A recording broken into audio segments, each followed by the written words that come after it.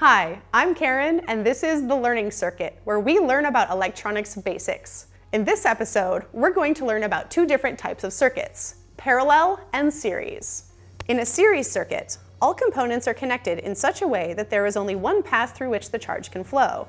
In a parallel circuit, there are multiple paths through which the charge can flow. Before we make circuits, let's briefly talk about wire.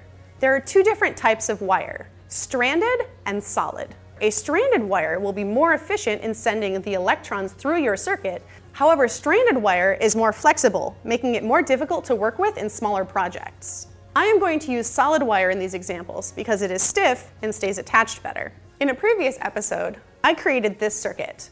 It has one battery that supplies 1.5 volts, and that power travels through the paper clips to the light and then back around to the battery. It's a pretty simple circuit. Here, I've created another simple circuit. It's very similar to the one I created in the previous episode, except it has two batteries, so it has 3 volts. The batteries provide power that goes around the wires into the light bulb and then back through to the batteries. I'm going to add one light to this circuit. These two lights are in parallel. See how bright they are? They're the same brightness. But what if I hooked them up a different way? This time, the light bulbs are in line or in series. Still two batteries, still two lights, but look at the light bulbs. This one's pretty dim. Why is that?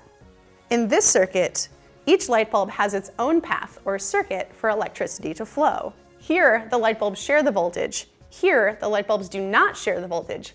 Let's use our multimeter to see. We know our batteries are supplying 3 volts to the circuit, but let's check them anyway. These batteries currently have a combined 2.89 volts of power. These two batteries have a combined 2.94 volts of power, almost 3 volts. Now let's check our light bulbs. In our parallel circuit, the first light bulb has 2.7374 volts going across it.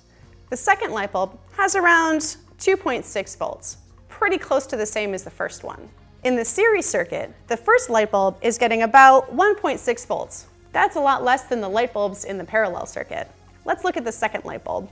The second light bulb in the series circuit is getting about 1.25 volts, less than the first light bulb. If you add those two together, these two light bulbs in the series circuit are sharing the 3 volts from the batteries, whereas in the parallel circuit, they're each getting about 3 volts, equal power from the batteries.